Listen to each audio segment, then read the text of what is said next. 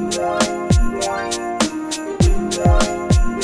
ho, ho! Hey everybody, welcome or welcome back to my channel. If you don't know who I am, my name is LAKIA, and in this video I'll be showing y'all how to do these paper plate lollipops. So I'm going to start off with the materials that you're going to need. So I have this red acrylic paint from Dollar Tree. I have this red ribbon that I got from Hobby Lobby for $2. Then you're going to need some tape and some adhesive dots that I got both from Dollar Tree. But instead of using these two, if you do have a glue gun, you can use that one. I prefer you use that one. Then the next thing you're going to need is your paper plates. I got these from Dollar Tree as well, and you're going to need 2 of them. You're going to need a paintbrush, a pair of scissors. Then the next thing you're going to need is cellophane, if I'm saying that right. I could not find any, so I got these basket bags from Dollar Tree. Then the next thing you're going to need is some wooden dowels. These here that I have are the round ones that I got from Walmart for $2, but you can use any size that you want. And that is all that you're going to need. So let's get started. So the first thing we're going to do is take 2 paper plates face down where the back of it is facing you. We're going to take a pair of scissors and a wooden dowel, and what we're going to do is measure at the bottom of the paper plate where we're going to cut. You're going to cut enough where the stick is able to slide in both of the paper plates. And what I did is I measured and I cut on one paper plate, and then I just put both of them together and just scored both of them like you see me doing here.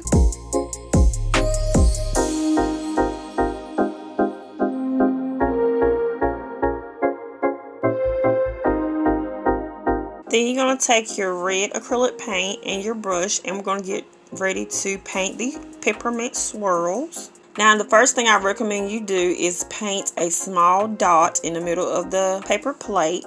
This is going to help you make those gorgeous swirls. As you see me doing here, you're just going to make a thick line, kind of arch it if you can.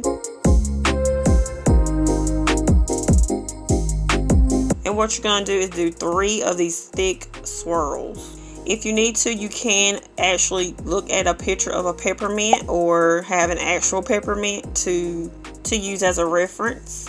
What we're going to do is do 3 thick lines and 3 thin lines, just like you see on a peppermint. I am not the crafty mother. This is not going to look perfect. It's just something fun for you guys to do with your kids.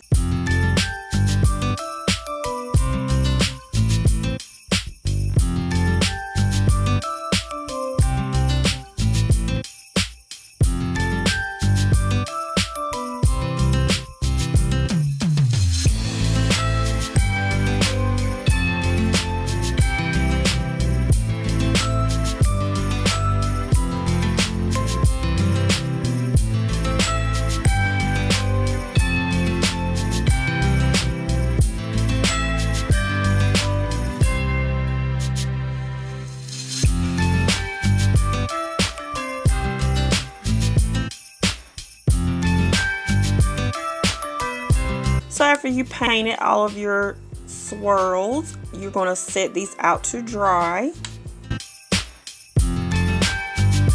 Alright, so now that they're completely dry, the next thing that we're going to do is flip these bad boys over, and we're going to take those adhesive dots, and we're going to take 3 of them on one paper plate, and we're just going to stick them in 3 different spots. Now this is the point where if you do have a glue gun, you can just use glue from the glue gun and just go around the border of the paper plate on one paper plate and just stick them together that way. But I do not own one, so this is another option. And then once you have done that, go ahead and flip the other one over and place them together.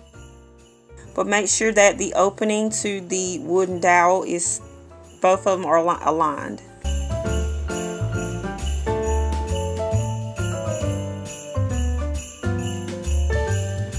Now the next thing that we're going to do is we're going to attach the dowel to the paper plates.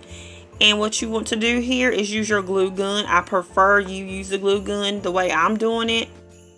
The way I'm doing it is with the tape, and what I'm doing is just sticking the top of the tape at the base of the plate, and then I'm just going around the stick on both sides. I use 2 pieces of tape on one side, and I'll flip it over and put 2 more pieces of tape, as you guys can see me doing here.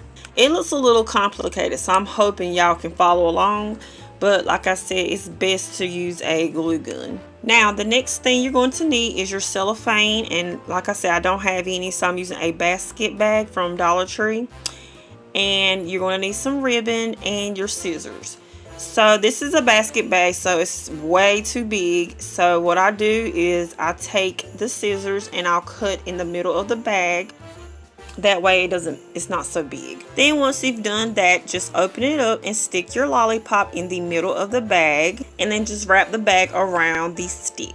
This part is a lot easier if you had a cellophane, but since I didn't have any, I was having a little trouble. Very last thing you're going to do is add your ribbon and tie it in a bow. And that is it, y'all. That is my peppermint paper plate lollipop. I hope y'all enjoyed this video, and if you have done this before, let me know in the comments below. Like I said, it's not perfect, but it's just something really, really cute and fun to do with your kids this holiday season. And as you can see, I did another one that I messed up on. I actually didn't wait for it to dry completely. I hope y'all enjoyed this video. Give your girl a thumbs up, and I will talk to y'all tomorrow for the next Vlogmas video. Bye, y'all.